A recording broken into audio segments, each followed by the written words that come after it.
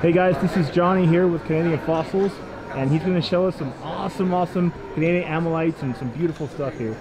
So this is some of the jewelry that we make.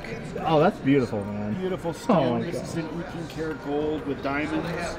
We also do other pieces. This is in sterling silver. This is by a designer named Mark Schneider, American designer. Gorgeous. So we work with all kinds of designers. Everything here is made from Canadian fossils, right? Everything is made from Ammonite. Ammonite Is the gemstone that comes from the Canadian Ammonites. So we have small pieces here, really small pieces, for collectors, for stores, pieces of the Ammonite fossils. Oh my gosh, look at that. So you got, it's kind of like an opal. Kind of like an opal. Light interference, so it's breaking up the white light into the component colors. Tell us about the history of Ammonite and where exactly in Canada do you guys dig this stuff up? So these are just south of Lethbridge, Alberta. Okay. So we're about 60 miles north of the Montana-Alberta border. There's one small 10 square kilometer area, or 6 square miles, where we find ammonites like this. And if you look,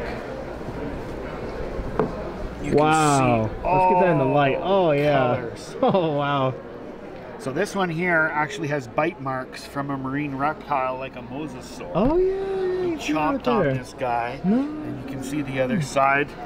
There's a few bites here. Wow, but that's you got amazing. Every color in the spectrum.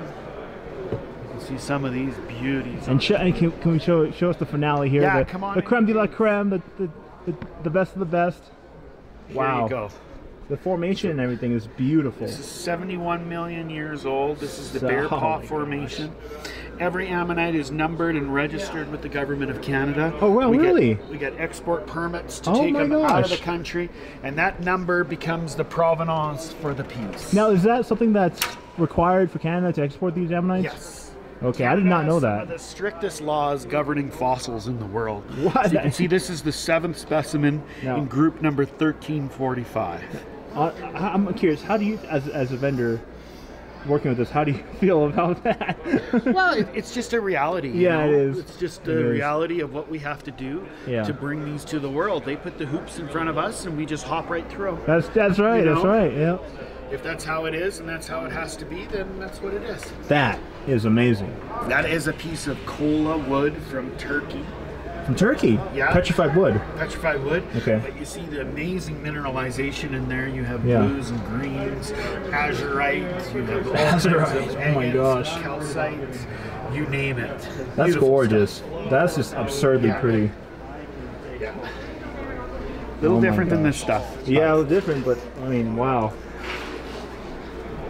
The sheen on that, the shine, amazing. Yeah. So these are, you know, a lot of these are broken when we find them. We have to piece them back together, and then it's just polish. Hand polish. Something like this would probably take someone about 60 hours to 60 prepare. hours, huh? Yeah, come look at this one. Okay.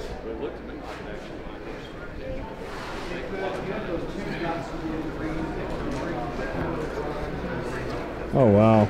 You can see the colors.